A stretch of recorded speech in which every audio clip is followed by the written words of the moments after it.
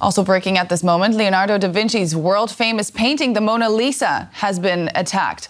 Two protesters threw soup at the priceless artwork, which is protected by thick, bulletproof glass in the Louvre Museum in Paris. The attackers then called for reforms to the agricultural system. And we can bring in our correspondent Lisa Louis in Paris. Lisa, is the world's most famous painting damaged? Well, it's not actually. As you said, it's behind bulletproof glass. And I just talked to a spokeswoman from the Louvre who confirmed that the painting has not been damaged. She said everything is okay, the room has been reopened and everything is back to normal. Who did it? What do we know?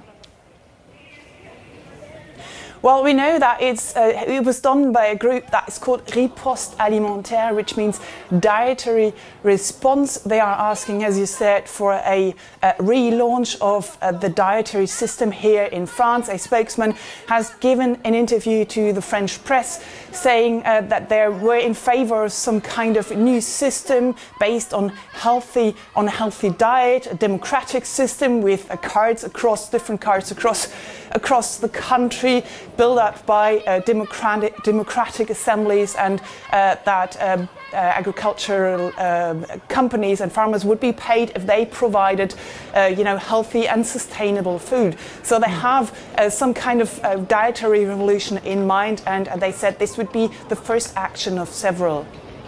Lisa, this is not the first time the Mona Lisa has come under attack. What about security at the museum? How come the Louvre can't seem to avoid these kinds of incidents?